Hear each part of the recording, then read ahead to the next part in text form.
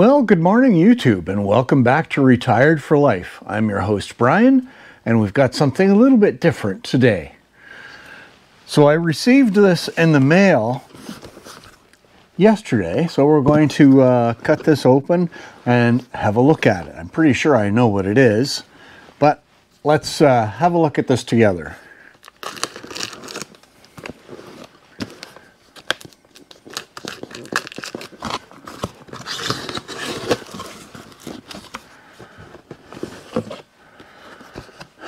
Yes, that's what I thought. I did a video a little while ago, I'll put a link up here to that video, about a GardePro trail camera, the E9 Wi-Fi camera. And they must have seen it. They contacted me and asked me if I would be interested in doing another video on another camera. And I said, sure, why not? I like their cameras, I really like the E9. So here we have the GardePro A60 camera. So we're going to unbox this together and see how it looks. And to go with the camera, solar panel. All right, let's have a closer look at these.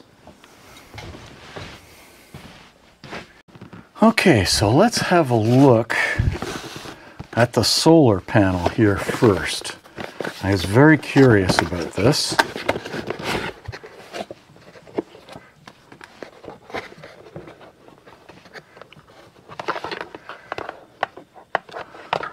Okay, so there's the panel,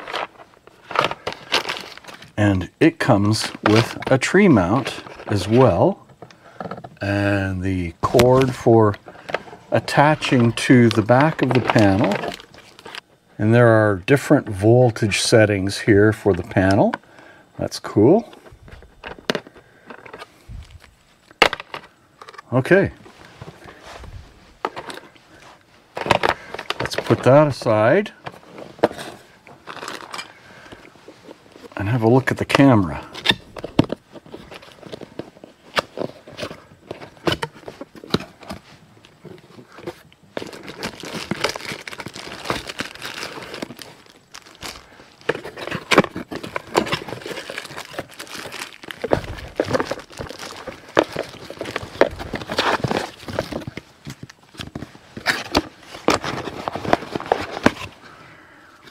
So we've got a tree strap, cable, instruction manual, and the camera itself.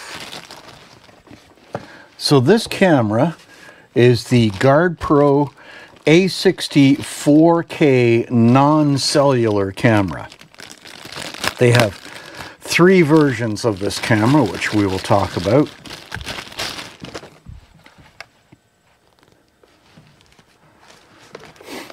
Okay, so we've got that plugged into the camera.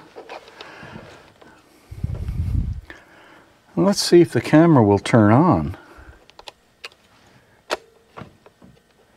Yes. Okay, so the battery compartment is empty. So right now, it is running strictly off of the solar cell. So what do we need here? We need an SD card, and then we'll go through the menu and have a look at that. So I'm just going through the instructions here for the solar panel, and they are saying leave it in full sunlight, or I can plug it in using the adapter cable and put a charge into it right away. So I think that's what we're going to do. I'm going to go inside, plug this thing in, and get a charge in it before we go any farther. All right, I'll be back. All right, we've got the solar panel in charging. So while it's charging, I put some regular batteries in the compartment here. It takes 8 batteries. You do not want those batteries in when you're using the solar panel. That could cause issues. This should be empty. So I've got a chip in it. We've got batteries in. Let's turn this on and we will have a look at what the display tells us.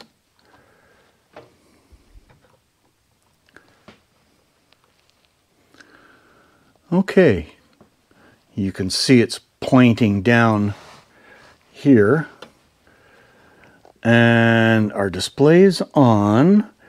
Let's go to menu. So we will look at mode. And I want it in, so there is time-lapse and hybrid. So I'm going to leave it in motion detection. That's what I want. Photo or video. So I want just video. Photo quality. This has a 64 megapixel quality for photos. So really, really high quality if you're looking to do photos. Burst, we don't really care about that. Video quality. Okay.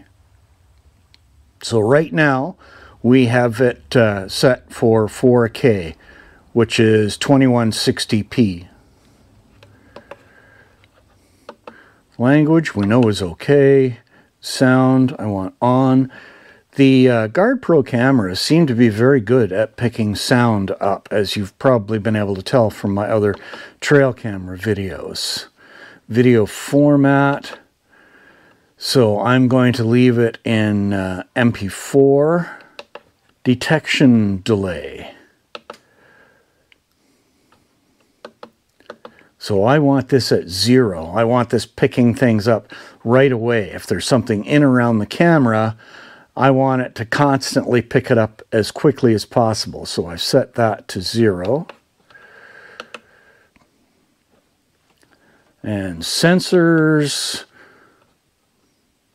we're going to set that to high. Now when it's cooler, from what I understand, you want to put that in medium or it will be picking up too much. So we've got that in high. False trigger suppression. So that, I'll have to look that up to see what that is, but I'm assuming that's something that you're not really interested in triggering the camera. So I'm going to leave that in low, so we'll stay there. Side motion sensors. Now I want these side motion sensors on. Motion test. Time-lapse interval. We're not using time-lapse. Time-lapse is turned on. Time zone. We're going to go Canada. Eastern. I think that's right. Date and time. So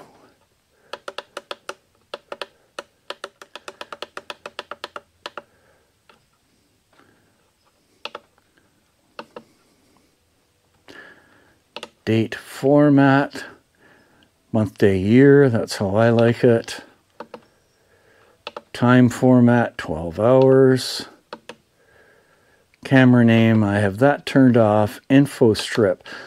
I'm not a big fan of having the info strip goings on the bottom of the camera, so I'm just going to turn that off. Loop record, I don't want it recording over top of things already captured, so that is turned off. Operation hours, I want it to operate all the time, so I'm not going to do anything with that. Password, I'm not worried about that. Format SD card, so because it's a new card to this camera, I do want to format it. So we're going to OK that. All right, looks like our chip is formatted. There's your factory reset. Advanced settings, we're not going to go into that right now. There's our version and contact information. All right, basically the camera is ready to go. So all we need is to have a full charge into our solar panel, and we're going to go set it up. Let's take a minute to talk about the features that this camera has. So I went on to GardePro's website and looked up the A60 4K camera. This is their newest camera. The other camera I have got is the E9, which is a Wi-Fi camera. Now this one you can get in two different versions of cellular. Now because of where I live, I don't have a reliable cell phone signal out here, so there was no point in me getting a cell phone camera. So what it says about this camera, ultra clear 4K video. It has the Sony Stratus sensor, which is supposed to be a really good sensor. It's got a new design for closing and for gripping onto the tree. That's pretty cool. It's a 2.4-inch color screen on the inside. You guys saw that screen. And it has a stealth night vision, which is a no-glow night vision for capturing the nighttime photos. So it looks to be a really capable camera. Now the other versions of this camera is the A60P cellular camera that allows you to be able to check activity on the camera from your cell phone and that type of thing, and you can do all the settings and whatnot through the app for the camera. And the other cell phone version that they have is the A60P Live Max. Now this would make for a really good security camera because you can use your cell phone and connect to the camera, and besides having access to all the settings and anything that the camera has already captured, you can actually watch live through the camera with your cell phone. So that's a pretty cool option if you're looking for a camera for security reasons, or if you just want to see what's going on in front of your camera. Oh, I wish I had cell phone reception out here. So that's pretty much what we need to know about for the camera. It does have a really nice seal that goes around here.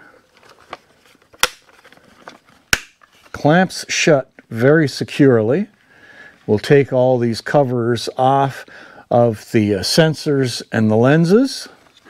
And as soon as we've got a charge in the solar cell, we will go position this camera and give it a week and see how it does. One of the things I want to do is I'm going to get the E9 cellular camera, which also has the Sony chip in it, and we're going to mount this camera and the E9 camera right over top of each other on the same tree, so they're basically capturing the same thing. Now that camera, the E9, is not a 4K, but it still has really good picture. So we will put the cameras one on top of the other for a week and then go back and see how it does. I'm curious to see how this does on the solar cell, and then we can compare the quality of the capture between the E9 and the A60. So that will be interesting to have a look at. All right, when the solar cell is ready, we're going to head out and get those cameras into position.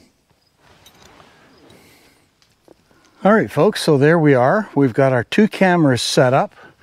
My solar cell is up here, and I put some tape around the tree here just because I didn't want any dangling wires that could get caught on anything like a bear's claw. So that's all taped up and secured.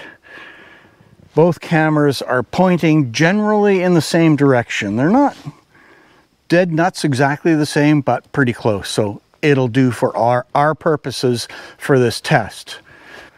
So we've got the E9 on the bottom and the A60 on the top here. So this is the 4K camera. So all we have left to do is to turn them on. So don't forget, if you're interested in the GardePro cameras, go back and have a look at the video I did for the E9. It's a pretty comprehensive video as to how this camera functions.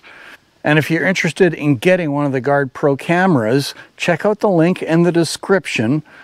Use that link, and then there is a promo code there that you can also use to get you a nice discount on whatever it is that you buy from GardePro. It doesn't have to be this camera specifically. It can be anything that they have got on their site. So follow that link, use the promo code, and get yourself a nice little discount. So we'll be back in a week's time. Check both these cameras, see how they did. So you should see a video for these, fingers crossed, coming out next weekend. So that's going to be it for today's video, folks. Remember to be good to each other, stay safe out there, and we will see you out on the trails the next time. All right, just power these both up and we're done.